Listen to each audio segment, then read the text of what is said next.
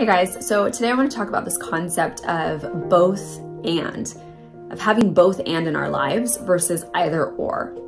And I think a lot of us live from the perspective of either or. I can either have this or I can either have that. Right? And I think a lot of times for teachers, for us as teachers, it stems from, I can either be a great teacher or I can be a great parent or a great spouse or a great friend, right? I can either have a great professional life or I can have a great home life. And I don't think that's necessarily the case. And I would urge you to think about life from the perspective of possibility and what is possible when we switch that perspective, right? It's all about switching perspective from the concept of either or to a both and.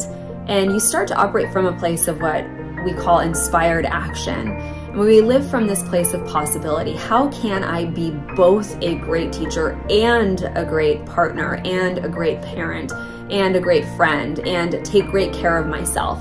How can I do both and instead of either or? We start to look at life with different possibilities. We start to create different possibilities for ourselves because we have this newly adopted perspective of what is actually possible. So I'd inspire you to think about what place in your life are you currently living from an either or perspective, and what types of possibilities could be created if you sat down and you thought about it. How could I make this a both and situation? And you'll start to see some really cool things unfold. And I've started to see the incredible results of that in my own life as well.